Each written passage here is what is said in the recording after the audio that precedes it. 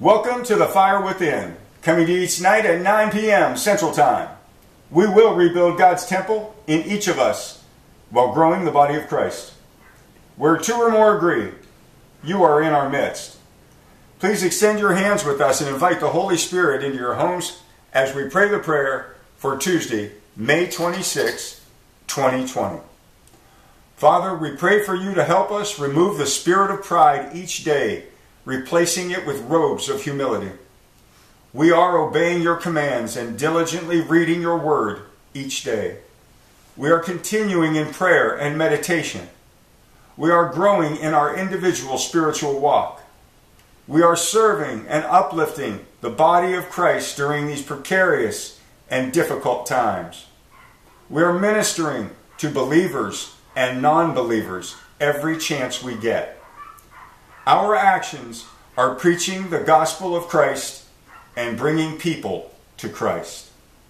These actions are opening doors to evangelize and bring more people to Christ than ever before. Through submissive and repentant hearts, we are being molded and shaped into pillars of Christian men and women.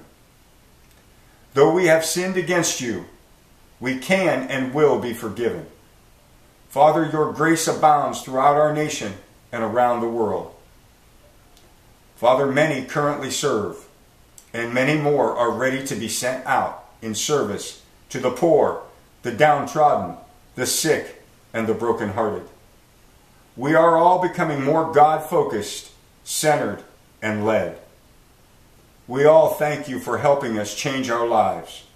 We are grateful for your healing and restoration of our nation and the world. Hallelujah, hallelujah, hallelujah, and amen. Please join us in praying the Lord's Prayer. Our Father, who art in heaven, hallowed be thy name. Thy kingdom come, thy will be done on earth as it is in heaven.